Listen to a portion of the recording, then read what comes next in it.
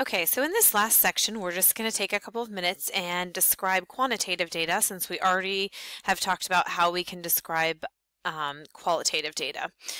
All right, so today we're going to look at measuring the mean and median, how we can measure the spread of the data with the standard deviation and the IQR, how we can identify outliers and construct a box and whisker plot using the 5-number summary, and finally we'll be able to calculate numerical summaries with technology. Just remember all those directions are also on Blackboard anytime you need them. Okay, so the first thing that we're going to talk about is the measure of center called the mean. So the mean is the most often measure of center. It's what you will be using most of the time in AP statistics. Basically, to find the mean is just what you've done in the past. You're literally just adding up all of the values and then dividing by how many you have. So what I just want you to keep in mind that notice here we have this X bar. What that X bar is, it's just a different type of notation that's telling us that we have a sample, and the sample is all the sum of your observations dividing by how many you have. So in mathematics, the Greek capital letter sigma is short for add them all up. So this is just a shorthand way of saying add them all up. So the mean is equal to the sum of all of your individual values divided by how many you have.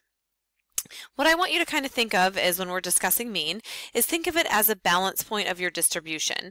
So the mean can be affected by unusually large or unusually small numbers. It's going to influence your mean because it's going to either pull the mean towards the higher values or towards the lower values. So think about your mean as like a balance. It's in as a scale. It's going to balance your values. Where would you have to put the mean so that your scale is balanced? Okay, so there's two different means. So let's say we wanted to examine the AP exam scores for AP statistics in Fairfax County. There's two means we're going to discuss. The first mean is X bar. This is a mean taken from a sample. All right, so anytime you have a mean taken from a sample, you use X bar. Notation is really important. Really important. This specifically tells us that it was not the entire population. All right, an example of this would be you get 20 students from various schools in FCPS, find the mean score for the 20 students.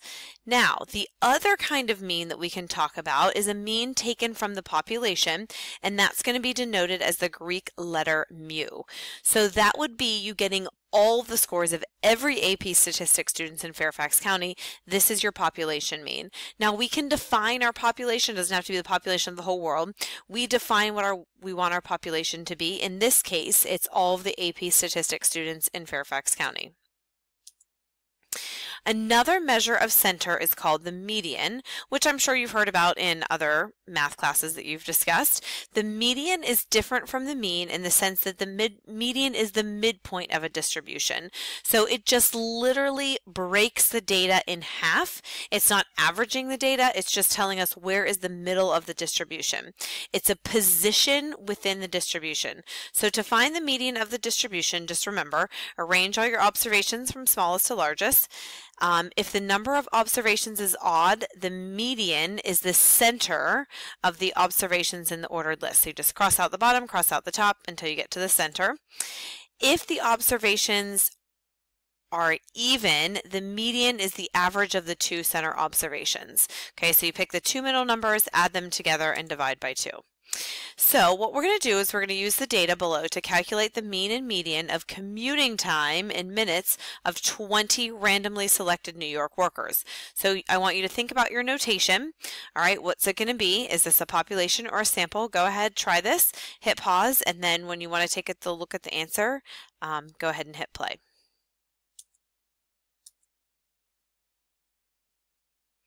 Okay, so there's your mean. This is just a right here. Okay, this is your ordered data. This is allowing us to calculate the median since everything is in order. Notice with the stem and leaf plot, just as a reminder, we have a key, okay, and that allows us to find the median. So since there was even number, 20 randomly selected, we're going to have 9 above and 9 below, and then you have the 2 in the middle, 20 and 25. To get the median, you're going to add them together and divide by 2. All right, so we in the future, we're going to be discussing when can we use the mean and when can we use the median to measure the center. Both are useful in different ways, but there's different situations in which you'll use each. What I want you to keep in mind that the mean is an average value. It takes into account low values, high values, and the median is a typical value. So what value would you see often, because the median is going to be in the middle of all of your data points. Please just be careful with the don't confuse the meaning of the mean and the median, because they are different. Okay, the mean, if we're taking a look at distributions and we're checking to see if they're symmetric, skewed right, skewed left, the mean and median of a symmetric distribution are going to be about the same. So they're going to be pretty close together. If the distribution is exactly symmetric, which doesn't often happen in real life, the mean and median are exactly the same. Now, think about the mean and how it's calculated. In a skewed distribution, the mean is usually pulled out to the farther tail. So if a distribution is skewed to the right and it has a long right tail, the mean is going to be pulled towards that right tail. If a distribution is skewed to the left and it has a long left tail, the mean is going to be pulled to the tail, where the median is going to be bunched up where most of your typical values are going to be.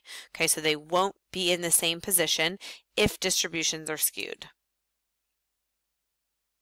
All right, so the question is, if we look at a distribution, how do we know which one gives us a better measure of center of our data?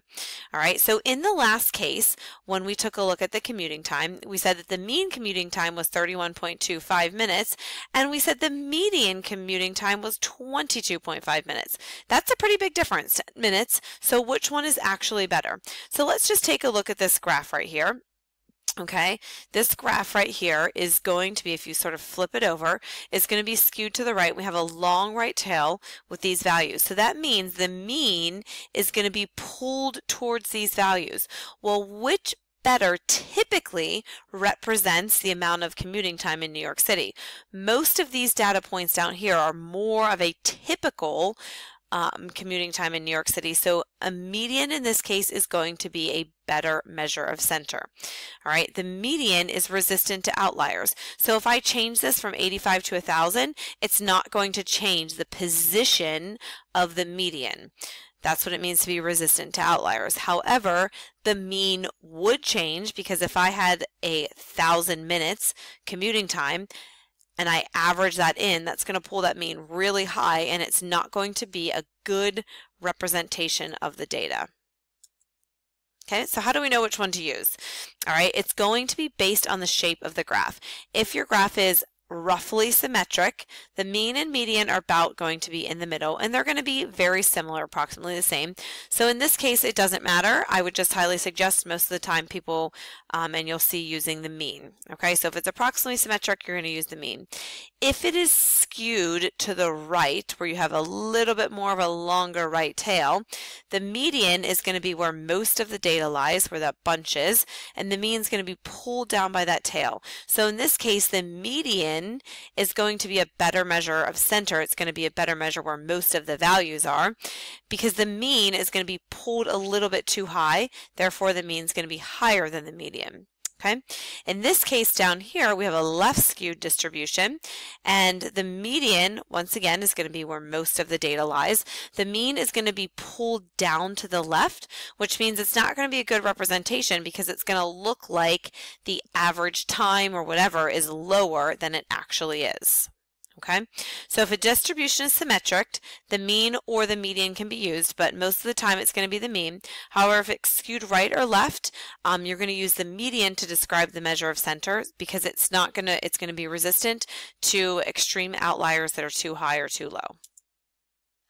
All right, so before you make a decision on what measure of center and spread you're going to use, just make sure you think about your measure of center and what it represents. So this is just a good idea of showing like why the average is not always the best, okay? Because this plant right here is going to average it out and make it much larger.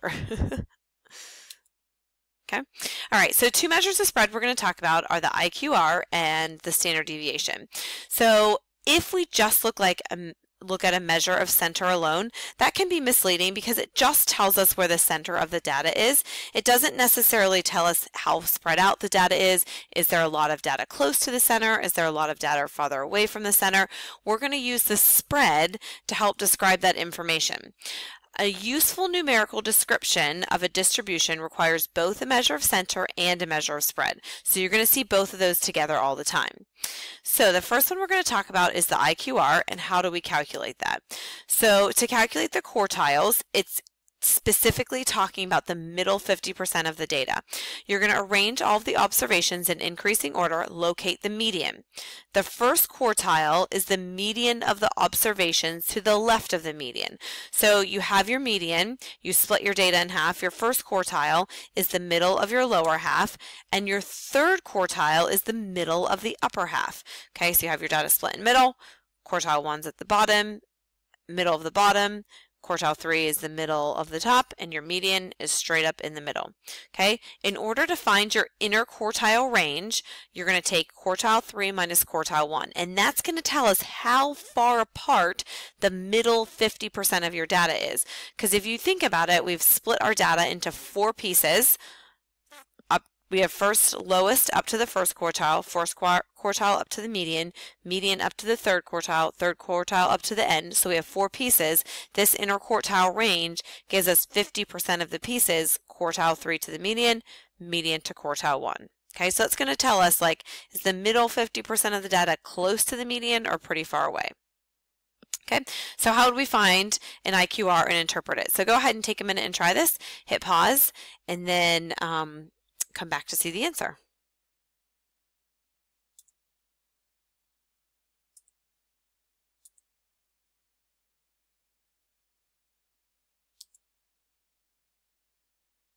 Okay, so this is what I was saying, that you have the 50% of your data, so you have about 25% here, 25% here, 25% here, and 25% here. So the inner quartile range talks about 50% of the data. So 27.5. Okay, so what does that mean?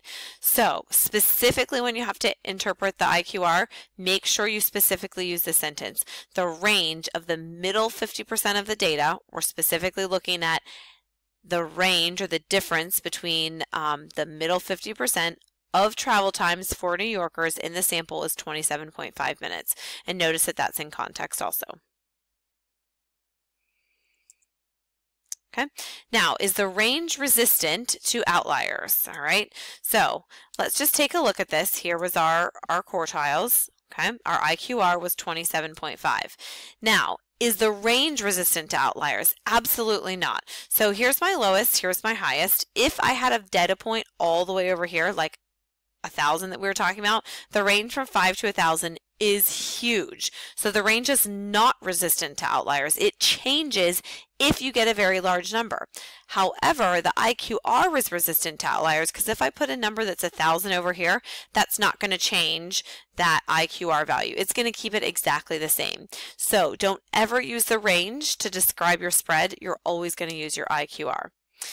Now, the next question is, how do we identify outliers? So outliers are points that are really far away from the rest of the data. To find the outliers, what you're going to do is first you find your IQR, multiply that by 1.5. So this is basically just telling us, okay, how far away from the rest of the data points do we have to be in order to be considered an outlier? If it falls more than 1.5 times the IQR above the third quartile or below the first quartile, then you know you have an outlier. Please make sure on the AP exam, if you're asked to find outliers, you must show your work. So let's think about this for a second. Okay, we know our IQR from our New York travel time was 27.5 minutes. And we're taking the 1.5 times that IQR and seeing how far away is that from quartile 1, how far away is that from quartile 3. All right. So 1.5 times your IQR gives you 41.25 minutes. To find the lower bound, you take quartile 1 minus that 41.25 minutes. So anything below that is an outlier. Okay. What's a long commuting time? So you're going to take quartile 3 plus 1.5 times your IQR.